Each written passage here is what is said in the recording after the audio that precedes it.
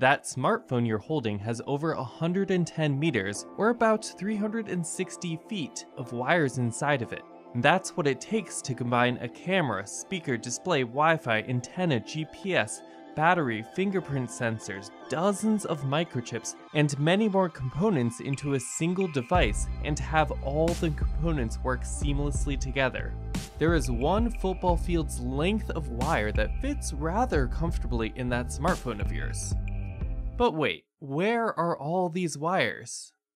Enter the printed circuit board, or PCB. You've probably seen a circuit board like this one, and it may have been green, not blue. But what you may not know is that this circuit board is really a multi-layered labyrinth of hundreds of copper wires. This PCB provides structure and organization for all the components to be mounted on the surface, while wires in the middle allow each of the components to communicate and work together. So then, what's inside the printed circuit board and how does it work? First, let's establish the difference between components such as the microchips, resistors, capacitors, connectors, and the printed circuit board itself. These are the components and they are solder mounted or attached to the PCB. The term motherboard refers to a printed circuit board with the components mounted to it, whereas a PCB is just a flat board without anything on it. Certain components like the display and camera are not mounted directly to the PCB, but rather they are attached to the PCB through a set of mating connectors and a flat cable. This is an X-ray picture I had taken of this PCB. The dark areas are the conductive wires or traces, and there are a lot of them. And the rest of the material is a non-conductive insulator made of woven fiberglass with an epoxy resin binder called FR4. In this X-ray image, you can see multiple layers of wires, all on top of each other, but they are not actually touching. Okay, let's move on. Here is the main microchip in the smartphone. It's called the System on a Chip, or SoC for short, and it's mounted onto the PCB on a grid of connection points, or pads, called a ball grid array, thereby connecting the brain of the smartphone to the wires or traces that run through the PCB. There are many other pads on the PCB for other microchips, such as the memory chip and wireless chip, as well as resistors, capacitors, and other components. Let's focus on a small set of wires. These 15 traces connect the SoC to the 16 megapixel back camera, whereas these 10 traces connect the SoC to the 5 megapixel front camera. The higher number of traces allows for more data to be sent. Note that each of these traces is electrically separate and cannot touch any other trace. Here we have these 32 wires that are routed along the edge of the printed circuit board and connected to a flat cable that goes to the touchscreen display. All these tiny signal wires must be routed through the PCB and fit within a width of less than 1 millimeter. In summary, the PCB, or printed circuit board, allows each of the components to communicate with the System on a Chip, or SoC, and other microchips via hundreds of wires and rather precise organization. So then, what is the printed circuit board made of? Well, this smartphone's PCB is actually built of 10 conductive layers. Let's go through them quickly.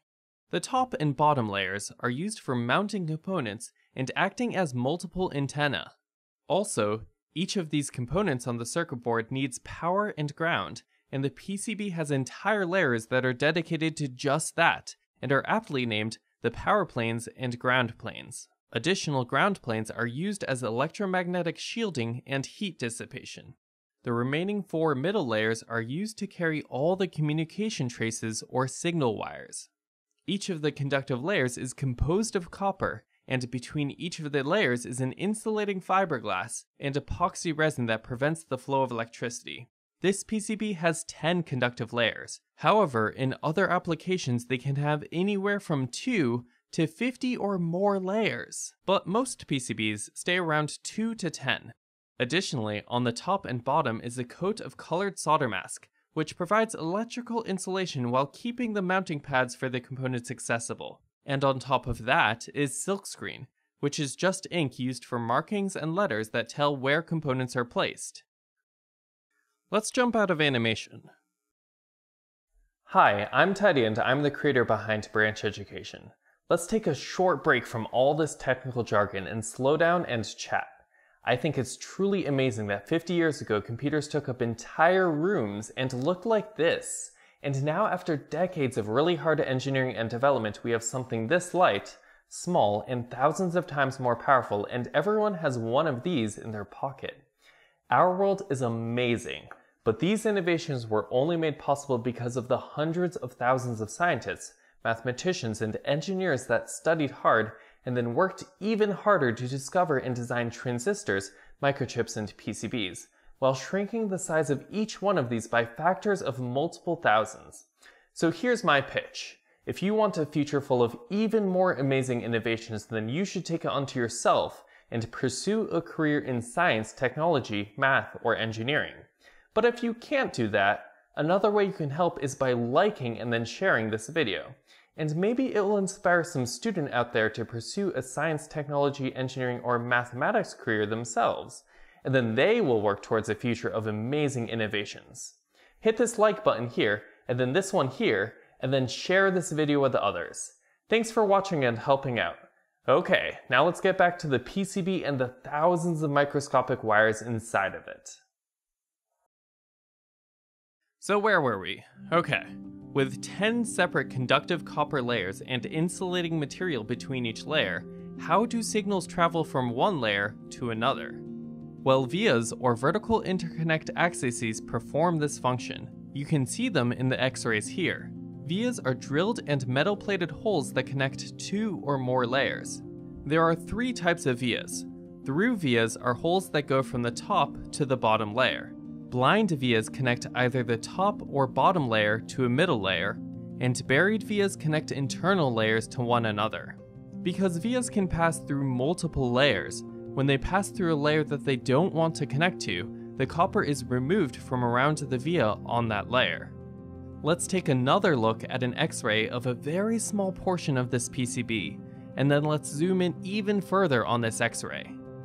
Here are the pads on the top side of the PCB for mounting components, and on the inside you can see a set of wires running this direction, and then another set of wires running perpendicular to that direction on a separate layer, and a third set of wires running at an angle, while vias go between each layer. Here's a dime so that you can get a sense of scale for the size of these wires. These intricate wires found inside the PCB at the center of your smartphone are just mind-blowing. Okay, let's move on. Each model of smartphone is different in shape and specifications, and thus each has a different printed circuit board, which engineers carefully design. For example, some smartphones separate the top and bottom PCBs, with the bigger one called the motherboard, and the smaller the daughter board. Or for another example, some newer smartphones stack PCBs on top of one another in order to fit more space for a larger battery and more cameras. Another important detail is that this PCB is light and small. It weighs just shy of a tablespoon of water, and well, it fits inside your smartphone. Engineers have been continuously innovating, making microchips, resistors, capacitors, inductors, and connectors as small as possible. Some of these components are smaller than a flea. Older designs of PCBs used components that took up much more space, both on the board and through the board. Due to their mounting mechanism as a leg going through a hole, these older designs were called through-hole components. However, these components here are all surface mount devices, or SMD, and engineers are continuously developing smaller and lighter solutions. I'm telling you, one of you will be the engineer to design the next generation of electronics. So let's summarize and wrap this episode up. Printed circuit boards are integral to all electronics, and they come in a whole variety of shapes and designs. They provide structure, nice, neat, organized homes for all the components, and they also connect the components using a vast labyrinth of over 100 meters of wires in a connect-the-dots-like fashion. That's about it for this episode. Thank you for watching. Consider subscribing, and if you learned something new, make sure to hit that like button. But more importantly, share this video with others. and hopefully it will reach the student, or more likely a group of students, who will invent the next breakthrough technology in electronics.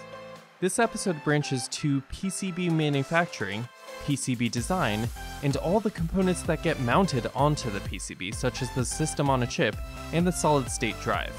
Ask questions in the comments, and until next time, consider the conceptual simplicity, yet structural complexity in the world around us.